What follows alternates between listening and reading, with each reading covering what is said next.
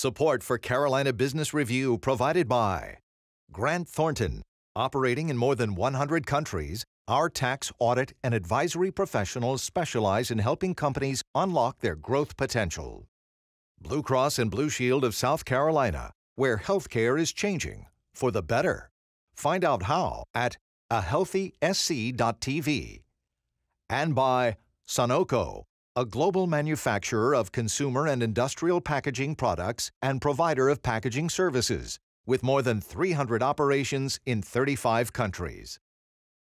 Business and financial news outlets are obsessed with the Federal Reserve, and more specifically, handicapping when the U.S. Central Bank may or may not raise interest rates, by how much, and how many times.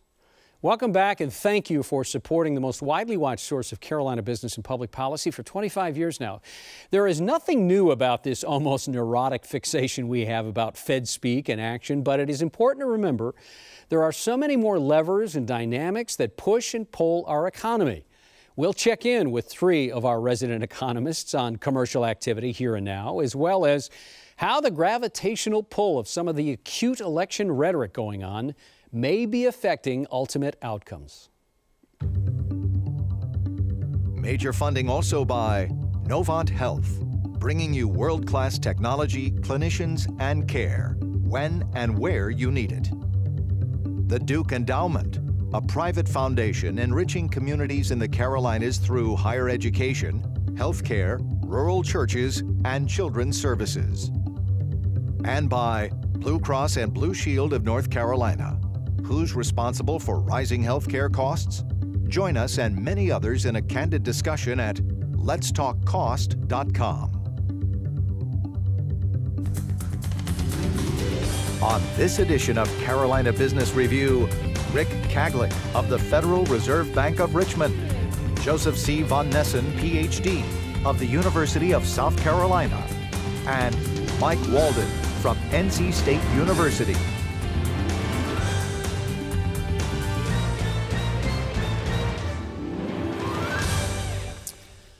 Hello, welcome to our program. Happy summer, and gentlemen, thanks for being here. Thanks for having me. Thank you. Let's not talk about the dark science of statistical and economics yet, but Michael, I want to start with you. How much is this, oh gosh, best way to say it, the ambiguity of the election year rhetoric and the uncertainty about, gosh, who's going to get office, and OMG, how did we end up with these candidates? And those aren't my words, right. But I think you get the point. How much of that real opaque nature affects the arc of where our economy's headed? Well, certainly some. I mean, businesses always try to forecast where things are going and who's president. Although presidents don't run the economy, although some people think they do. They have an impact. I think probably the betting right now would be that Hillary Clinton would be elected. I think the polls indicate that. And probably the business community maybe feels a little better about that because she's a known quantity. Even though you don't know exactly what policy she'll follow, she's a known quantity, has a track record. I think if the polls move the other way and Mr. Trump seems to be the likely winner, I think we might see a lot more uncertainty. The uncertainty level go up. But there are many other things affecting the economy. But I think clearly this is going to be a very interesting election depending upon how the polls move and how business leaders read those. Joey, Rick, what do you think? Well, I think this is an interesting election in the sense that we have both candidates which have really gone back and forth, but I think as of right now, they're both against TPP, the Trans-Pacific Partnership. And so one of the things that we're looking for is to what degree is that going to impact the U.S. economy, and what is their actual plan to whether to go along with that or not. And we see that in South Carolina in particular. South Carolina voted for Donald Trump during the Republican primary, and part of that was this economic populism and getting back to the idea that when we look at this expansion that we're in, it's mainly comes down to skilled versus unskilled workers. And if you have some form of higher education, at least in South Carolina, that's where we're seeing economic growth, job growth, income growth. But if you are out there and you don't have any form of education beyond that of high school, you're looking around and you're saying, what expansion? So I think that response to that economic populism has led both candidates to be agnostic with respect to the TPP. So we don't know what's going to happen from that perspective yet. Well, and good point, and good word, thank you. Agnostic, and I look at the Fed for this, Rick, because the apolitical nature of the Fed in general. Do you all model out, okay, under a Trump presidency or a Trump administration, we could possibly see this, so we're going to have to consider this, or under a Clinton administration, we might have to do it this way? Is there a way to think about, again, first question that I had for Mike, how do you model out how the uncertainty, pretty dramatic uncertainty about this political rhetoric and outcome, how do you look at that? I'm not sure you necessarily can model uncertainty. It's just by its very nature, it's very hard to define when you're getting into a model. But I think that we hear this conversation all the time. Every time an election comes up, uncertainty, how is it impacting the economy? Some people say it is, some people say it isn't. I think it's going to be, if it's having an impact, it's going to be marginal. I think at the end of the day, whether you're looking at household spending or whether you're looking at business spending, people are going to focus on the fundamentals. So when you get down to it on the household side, people are going to be looking at job creation. We've continued to see relatively strong job creation so far this year. They're going to look at the availability and cost of financing. When you look at businesses, they're going to be taking a look at things such as corporate profitability, the overall economic outlook, not just here, but abroad as well. So the global economic outlook and the cost and availability of financing there as well. Yeah, go ahead, Mike. I think one thing that the business community may look fondly on, both candidates, is that both strongly are supporting a major infrastructure commitment from the federal government, which I think is very logical to do. I had an op-ed. I'm sorry to interrupt you. Infrastructure and transportation? Roads, airports, ports, et cetera, across the board. I think it's very timely. The financing sheep, the economic impact could be great. So I think that's a policy that a lot of people haven't noticed. Both are strongly in favor of this. Joe, you said something about TPP and the Trans-Pacific Partnership. Both, as you all well know better than I, both states are net exporters of goods and services internationally. Does the outcome of Brexit, does the uncertainty around a Trans-Pacific Partnership agreement, do all of these things undermine where North and South Carolina might be 12 and 18 months from now? Well, I think the uncertainty, any outcome where we see a negative impact on different trade relationships with other countries certainly would impact South Carolina. For example, we've already seen an additional appreciation of the U.S. dollar in response to Brexit because of the uncertainty. And that increased appreciation over the last year. It's not just from Brexit, it's from other things as well. But as we've seen that happen, we've seen a decline in export activity. And the Ports Authority recently announced that their cargo volume has been about the same year over year, as opposed to the previous year when they had seen a dramatic increase. So while things are still going smoothly, and we've seen in South Carolina the economy continue to improve over the last several years, in 2016, the appreciation of the U.S. dollar has blunted some of that momentum because we're seeing goods essentially be more expensive from the perspective of foreign customers. So that does impact us in South Carolina. Well, will the opening of the Panama Canal, just a one-off quickly for the South Carolina ports, will the opening of the Panama Canal, well, is that wind at the back for the ports in South Carolina? I think so. It gives us more opportunity and more reasons to be able to draw companies into South Carolina, and again, just provides us more resources as we move forward. And Michael, again, one off and staying with this idea of the ports, Paul Koza, the new ports chief in North Carolina, has gotten pretty high marks for what he's done in the last 18 months that he's had the job, or last 2 years or so. Is there a different strategy that needs to be thought about North Carolina and South Carolina ports together? Can North Carolina compete with that Deepwater Charleston port? No, but we'll get some spillover.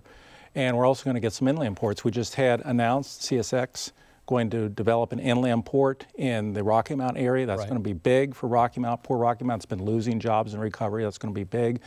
The other thing I think that North Carolina there's been some superficial talk about this, a standalone ag port. A lot of people are looking for the North Carolina meat industry, which is big, servicing and growing demand for meat worldwide. We need to get that meat out. So maybe down the road we could have a standalone ag port, but we're not going to compete with Charleston in terms of the type of cargo and ships they can bring in. Rick, going back to this idea of goods and services and the net exporters, what's the risk for the Carolinas given the headwinds of whatever Brexit fallout might look like in a few months or a new administration? Is this one of the things that's on the Fed's radar to say, you know, we really got to be concerned about these exports? Well, as you know, Chris, I speak for myself. I don't speak for the Fed, but it's certainly something that's on my radar. Look, we export out of our ports $30 billion in goods in both North Carolina and South Carolina. The Brexit impact, I think, is going to be a relatively minor one. Look, the UK is only about 4% of global GDP. We did see some disruption in financial markets and some uncertainty showing up there. We saw a drop of about 5% in the S&P 500, but that has since reversed course. So volatility's down, risk spreads have come down somewhat, and the S&P 500, of course, is now at or near record highs. So I don't think Brexit is going to have a long-lasting impact or large impact on the U.S. economy. I think it's going to be relatively minor, except, of course, in the UK. Mm-hmm. Let's take a pass at the capital markets for a second. You've all kind of, Rick, you just said the S&P, which represents the equity markets in the United States, is at our record highs. And you could argue that bonds are at record highs as well. There was a senior executive at a major bank that confided in me that he felt very worried about financial crack, and that was his term, and is the very low cost or the no cost of borrowing money or of using money. And it has pushed all of these capital markets to record limits. Is this about confidence, or is this just about access to cheap capital? I think it's about both. I think there's a concern about how long this recovery will last. There's concern about whether the equity markets have peaked or near peak and they're ready for a major correction. There's a concern about when the next recession is going to occur. And there's an interpretation that low interest rates are a sign not of health of the economy, but of big long-term problems in the economy. Slow growth, slow population growth, et cetera. Problems in education. We're not educating people, perhaps, that was mentioned, to the skills they need. So I am somewhat, I'd say I'm 25% right now concerned that the equity markets may be nearing a peak and we're going to have a major correction. I think that 2018 may be the year that we could start really seriously thinking a recession could happen. So 25%. So 1 out of 4 is where your worry is. Yeah. Joey, how do you come down on that? Well, when I look at, we look at construction markets, particularly both residential and commercial, but the demand is there, especially in terms of residential construction. And if we look at developers and builders, so right now, because it's based on employment growth, and we're seeing the demand there, that at least in the short run, this is an economy that's doing well. Housing markets are doing well in South Carolina, so I tend to be more optimistic from that perspective, just because when we compare what's happening now to what was happening during the housing boom, house prices are appreciating in conjunction with, or going right along with, the increases we're seeing in employment growth, whereas in the previous expansion, those were a bit more out of line, which caused a bit more worry. But I think in the short run, at least through 2017, right now there are not a lot of major indicators that suggest that we're headed for a recession. You know, you guys are just queuing this up too easily for these questions. So, Rick, the natural progression for what Joey just said, this idea that commercial real estate, commercial development, residential development are again, expansionary. There's no doubt about that, and again, at record levels. Again, many have said that commercial real estate developers will develop because they have access to cheap capital. Doesn't have anything to do with the economy. That's kind of their bogey. That's what they look at. If I feel like I can sell this product and build it cheap enough, I'm going to go ahead and build it. Is that a concern? First of all, I'm glad you didn't ask me the question about putting a probability on a recession, because I'd be absolutely crazy to do that here in this context. But I think that's one of the factors that developers consider when they're going to decide whether they're going to do a project or not. But look, again, at the end of the day, they're going to be looking at the fundamentals of things. They're going to be looking at employment growth, for example, because if you think about commercial construction, what is a commercial building? It's really housing for employees. So that's one factor that they're going to be looking at. They're also going to be looking at, again, corporate profitability. They're going to be looking at vacancy rates, occupancy rates, and rents, things of that nature. And then they're going to be looking at the cost and availability of financing. I think there are a couple reasons to be concerned if you're a real estate developer, particularly on the rental side. One is that, yes. Residential rental or residential rental. Yes, definitely. Employment growth is the key there. But we're looking, many economists think, at a big influx of unemployment caused by technology coming in to the workforce and really going into areas it's never gone before. That's one concern.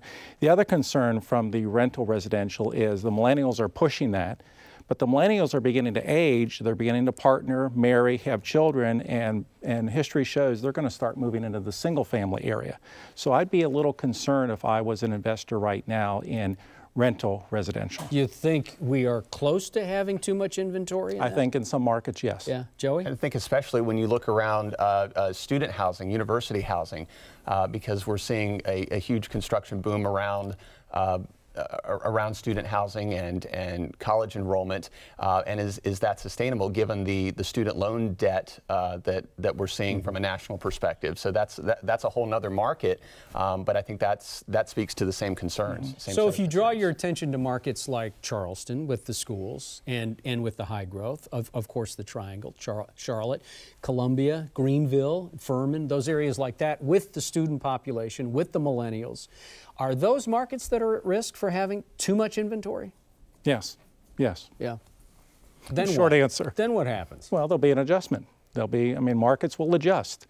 So I think we're collectively trying to give perhaps a heads up to investors and saying where we might see some flashing yellow signs, and that's one area where I see a flashing light. But it is very market specific, and I think you can't paint it with a broad brush. Right. So if you're a builder going in for a single family price point, that demand may be just fine because we're seeing employment growth and income growth that's supporting that type of activity.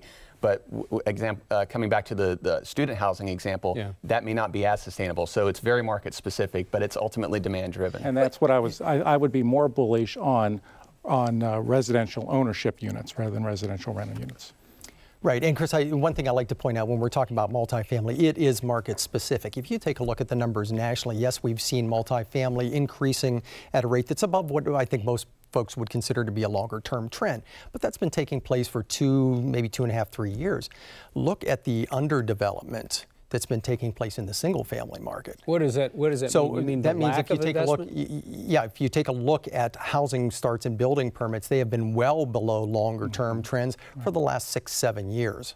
So ultimately, housing units aren't up as much, but it's going to be market specific. Where you see this kind of overbuilding in certain places, sure, you're going to have a problem. But I think nationally, the numbers are still kind of favorable, particularly for the single family development. Some of that I think though is pushed by the fact that we're growing population-wise and household-wise at a much slower rate than we have in decades past. You mean nationally or regionally? Well, nationally as well. North Carolina, same thing. Yeah, I think probably Southeast, and that I think some say is the new normal.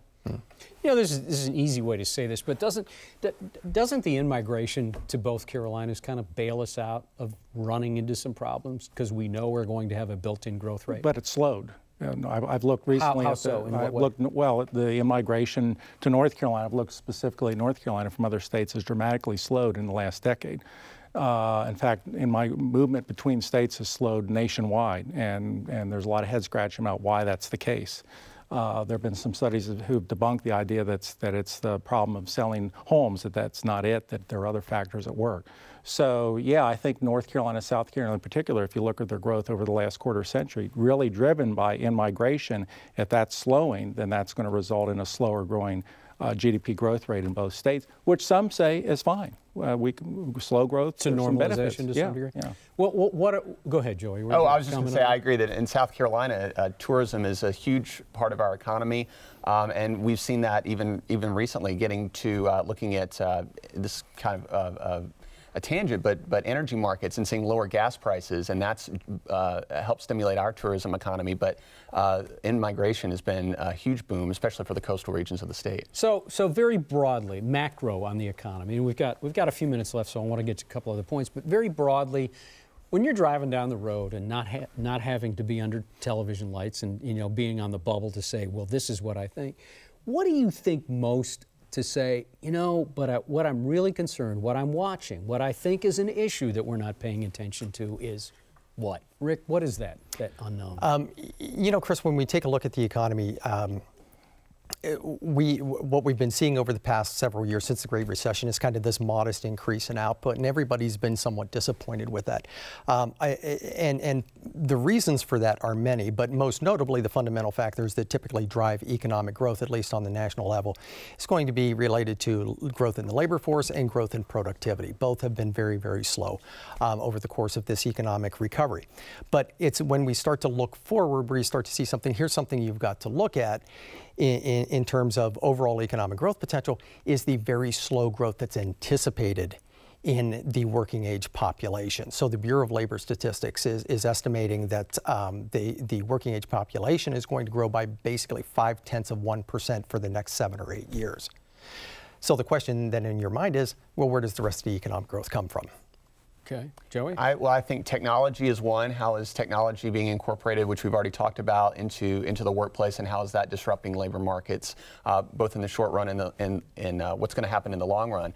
But secondly, getting back to looking at the relationship between businesses and employees. And one of the things that we've seen over the last several years is that more employment growth is coming from freelance workers, essentially. This 1099? Category, yes, that we call employment services, for lack of a better term. And that's been going up for the last several years because as we see labor costs shift and change, and healthcare is part of that. But what is this long-run shift in terms of more of a freelance economy?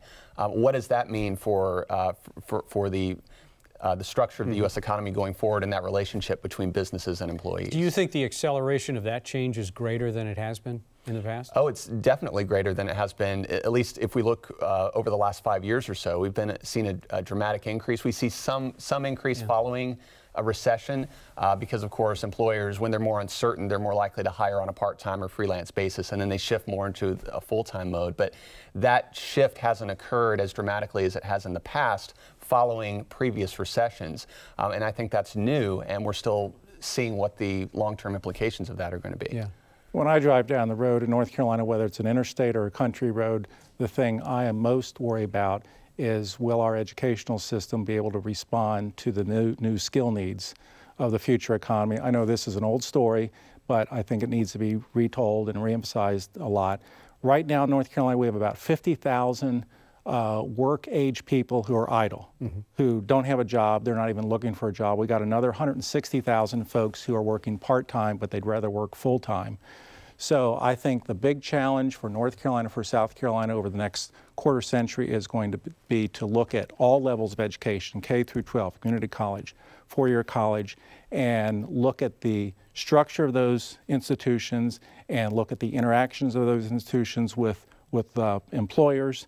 And I think retraining is going to be a big, big need in the future. Workers losing their occupation because of technology, having to be retrained, maybe when they're in their 30s or 40s. And you go ahead. Oh, I was going to say, and even when we look at high school students and college students, teaching them to think about what the long-term implications are of their career choices. So having a better understanding about what wages are going to look like in the professions that they're looking towards. How do they finance that responsibly? What does that cost-benefit look like? And not to suggest that college education is just about vocation training, but that's an important component of it. Certainly not about less than that. And I think a better understanding of how those relationships play out becomes vitally important, particularly given all the discussions surrounding student debt. Rick, is there a way, and there's about a minute and a half left, is there a way to make the points that both Joey and Mike just made about education being the singular priority? I would go further in saying just education reform. I would say human capital development is really the issue that we're talking about. Look, if we think of ourselves as each of us as kind of a little factory, that we ultimately in life we're going to produce something. The more skills and the more flexibility you can build into that factory, the more likely you are to increase your earnings, the less likely you are to be exposed to economic shocks. So I think at the end of the day, what we want to look at is not just the educational system, but how do we get more people participating in the educational system? How do we get more of those folks participating in the economy? Okay. Yeah, thank you. The Fed guy gets the last one. No, Thank you. Yeah, it was That appropriate. seems appropriate, doesn't Yeah, it? Rick, thanks for being on the Thank you. program. Joey, good to see you again. Good to see you. Michael, as always, nice Thanks, to have Chris. you here. You've been coming for at least 2 decades, and we Yes, yes. appreciate your participation Yes. on the program. Makeup free. Yeah, the only one that doesn't get makeup. I love that about you. Independent thinker. Thank you for watching our program. Hope your summer is going well. If you have any questions or comments in any way, go to carolinabusinessreview.org. It's a long name, but it's worth it. carolinabusinessreview.org, and make your comment. Thank you. Until next week, good night. Major funding for Carolina Business Review was provided by the Duke Endowment, a private foundation enriching communities in the Carolinas through higher education, healthcare, rural churches, and children's services. Blue Cross and Blue Shield of North Carolina. Who's responsible for rising healthcare costs? Join us and many others in a candid discussion at letstalkcost.com. Grant Thornton. Operating in more than 100 countries, our tax, audit, and advisory professionals specialize in helping companies unlock their growth potential. Novant Health, bringing you world-class technology, clinicians, and care when and where you need it. Sunoco, a global manufacturer of consumer and industrial packaging products and provider of packaging services, with more than 300 operations in 35 countries. Blue Cross and Blue Shield of South Carolina, where healthcare is changing for the better. Find out how at ahealthysc.tv. And by viewers like you. Thank you. Promotional consideration provided by Business North Carolina Magazine. For more information, visit carolinabusinessreview.org.